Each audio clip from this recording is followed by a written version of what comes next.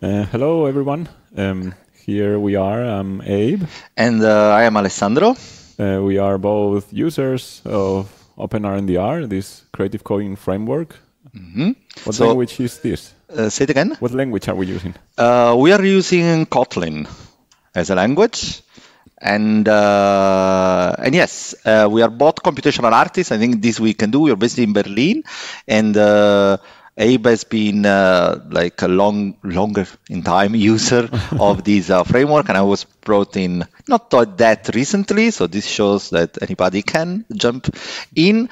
And yes, we were thinking of talking about how parts of this language that we are using, that is Kotlin, affects as artistic practices somehow through OpenRender. Yeah, for some reason, I started like 3 years ago, and it was an experiment. I wanted to know, are there things in this language or in this framework also, which make my work different or better or easier or in some way different? Yeah. And now I can say that it does. And one of the parts I like a lot is the collections in Kotlin. So we thought we could play a bit with that today. Exactly, and see somehow show a bit how we use it and how collections itself inspires us and suggests us artistic decision in a sense. Okay, right. So you will see some code, and yeah. So what are we doing now? How do we start? We'll just start by cloning the. We are in IntelliJ. OpenRNDR template. This is IntelliJ IDEA, the community edition, which is open source and free. And I just cloned this basic project in. I think I already have the project, so it's cloned so fast. Let me open that project. There it is. All right. Once you clone the project, there's here a bunch of folders which are used by the build system, and we are interested in the files which inside source main Kotlin.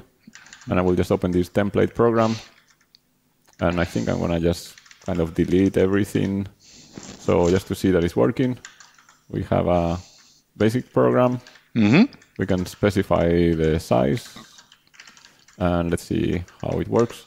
And then we start from there. We should see a black screen. If everything... Yeah, I think the black is the default. Yes, the default. So there it is. Do you think we should use the live coding mode? I don't know, maybe. So there are two template programs. This is the default one, and the one that has the word live is like for live coding. And I will run that. The only difference is this here has the term Olive program, like for OpenRNDR live program. So we don't need to stop and start the program every time. We just save, and the changes are immediately visible. Immediately visible, yes. So maybe I should increase the font size, if I remember how to do that. Font. I double tap Shift key because I never remember. Increase font size. Control-Shift+. Okay. All right. So I don't know if there's a need to show how one quickly defines a variable, but this is I think pretty standard to get. Yeah. I thought about starting just very simple, just to change the background color, so we can see that it's working. Yes, and if you're wondering what this drawer is, this is basically the object that receives messages. Most of the graphic somehow directives that we will use to draw things on the screen, and these are more precisely parts of the OpenRender library, not strictly Kotlin native objects, but that's fine. And let's draw a circle. Let's start with a single circle. We were saying we want to talk about collections. We have a single object. It's a collection of one object. Jokes aside, how do we draw a single circle? One thing you may notice here is that if you type numbers like this is a bit different from JavaScript because it's expecting double numbers, so you cannot use integers by default. But now, if I save this, we should have there a circle. Exactly. And yeah, so we can. I think we can. We could animate this, of course, but I don't think that's at the moment something we may want to do. So we said that our topic would be collections. Okay, so let's somehow start straight. And how about we have a collection of circles? Right. So there's two ways of drawing circle. One is kind of this with the implicit values here. But instead of that, I want to draw a circle that is an object. I will call it, for example, cir, and I declared this before. So I will start first, like just changing a bit the program to do the same, and then we make it a collection. So this will be a circle, maybe with the same values as before. Or maybe I will change it a bit so we notice the change. So now if I saved, see now I'm not passing here coordinates. Exactly. It's just a circle object. Yes, which is basically what under the hood, it's an overloaded function somehow under the hood. That's what was happening before. A circle with that property like 100, 150, I guess, before had been created, but the circleness in this word belonged to the object circle, and that's how you instantiate it and use it to draw a circle. And now the moment where we convert this into a list, which is very simple. I'm going to say that this is now a list. I want five of these items.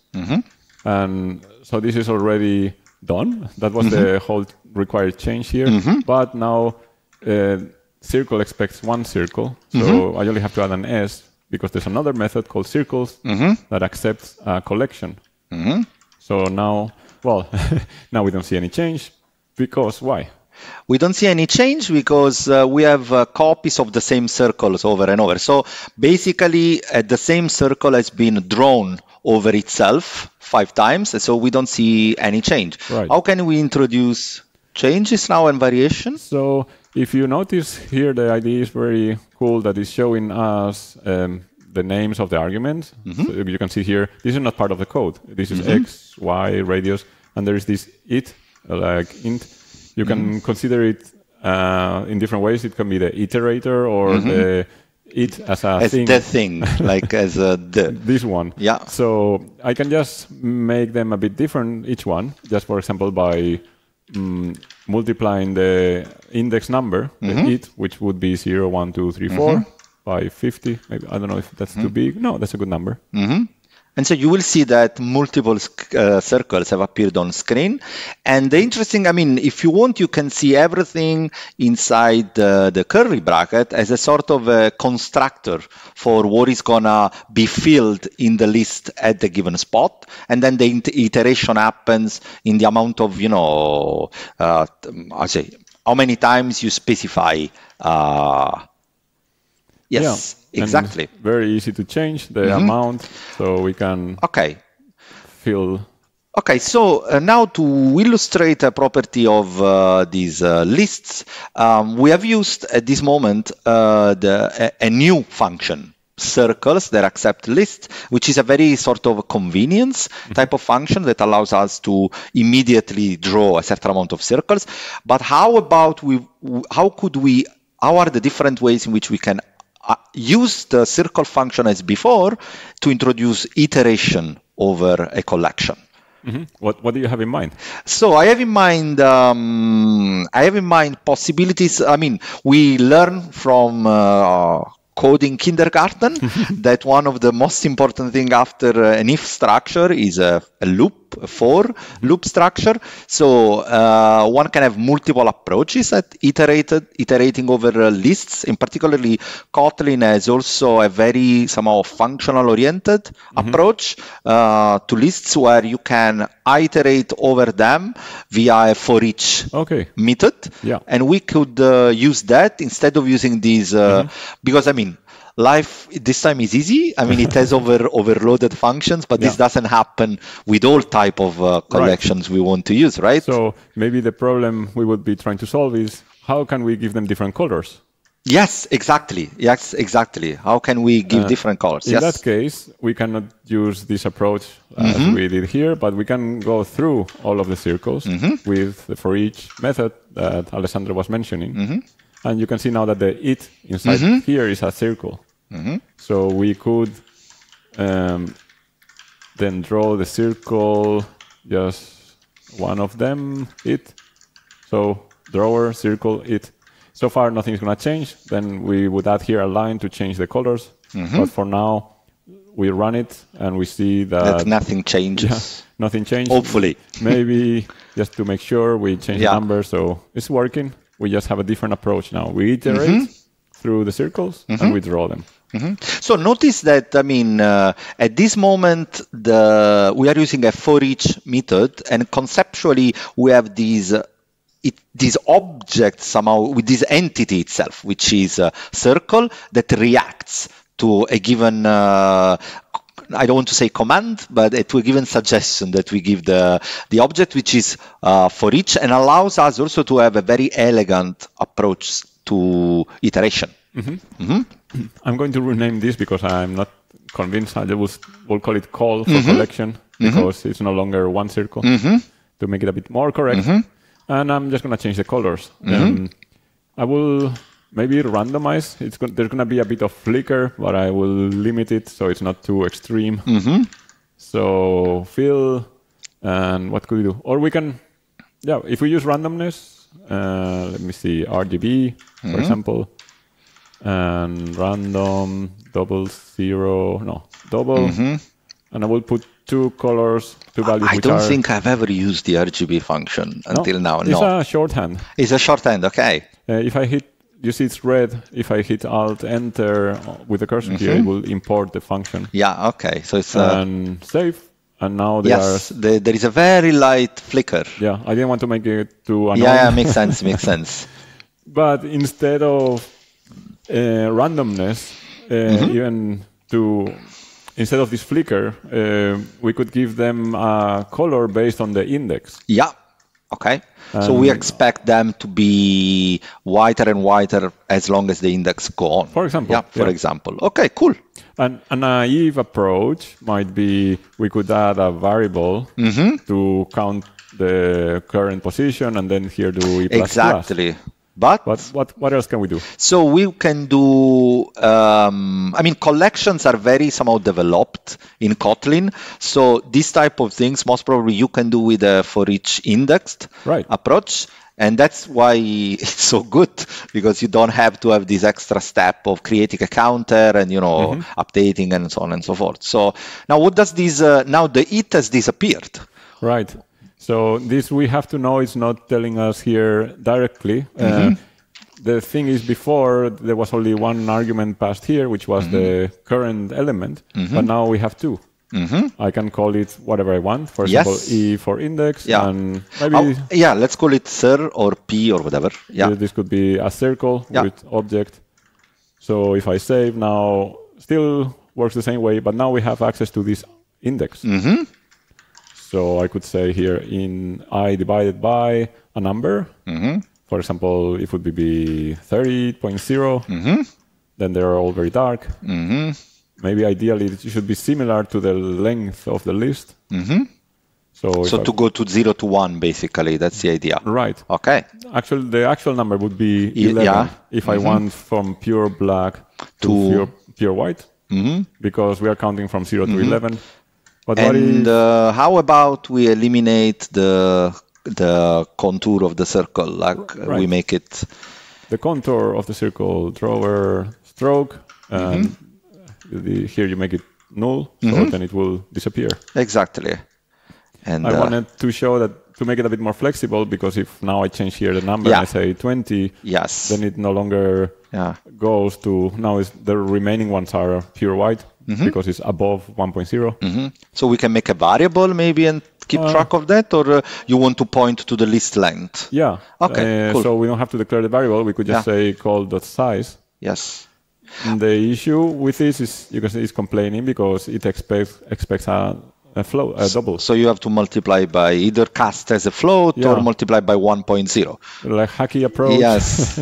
Multiply by 1.0. Yes, and why is it so dark? I think it's because we are going too far out of the screen. But the proper way would be... No, I think that maybe you're missing a bracket. You want to divide by call size. Right. Yeah, you want to multiply by 1 point.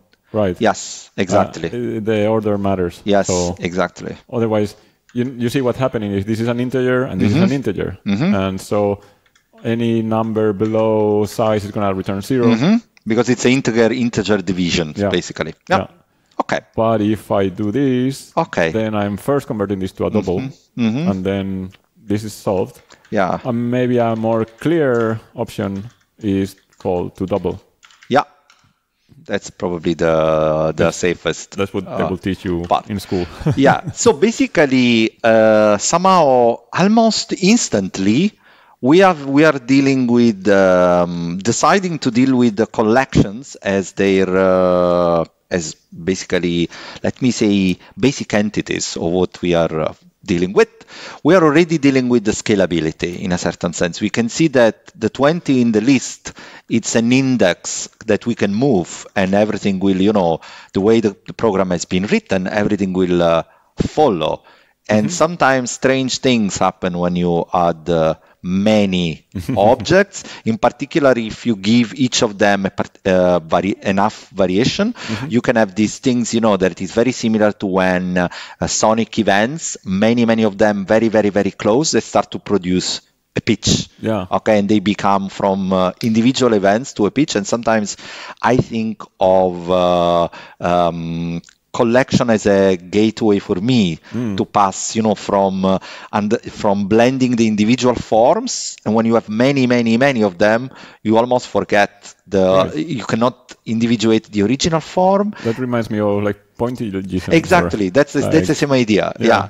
When you, of course, in one of those paintings, one single stroke is just a little dot, but when you have many 1,000 of them, then exactly.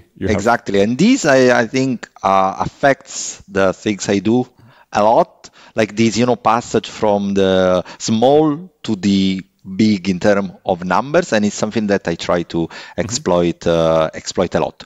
Okay, let's try also to do something else. Suppose I would like to have where the circles are, I would like to have smaller rectangles at the center of the circle. So both circle and rectangle. So how can I transform a collection to obtain another collection? Okay. What can we do? So first of all, the circles are a circle in OpenRender. It's a geometric. It has a lot of geometry in itself. It knows its position. It knows many things. But how can we transform now a collection? What can we do? So there's many things. The thing I had in mind, because the collections in Kotlin have a lot of useful methods. We can just throw in, before showing a few examples. For example, you can filter. Yes. You can. Yes. From a collection, you can take just some of the elements. Yes, exactly. You can reverse the list. Yes. You can take a sub-list. And you can do pop the first element, pop the last element, all these type of things. But these are not what I had in mind. Right. You wanted to convert a list in another list. Yes, from a list to transform and to sort of map it to another list. So I have this method, there is map. So allows me to iterate through, it passes the objects, but then I can transform it and I can use property of that object to attach to another, geometry or whatever I feel like. Okay. Because this video is getting a bit long, should we pause here and we continue immediately with map? Yes. So this was a very brief introduction to collections, and we can explore what we can do with map. Great. See you in the next one.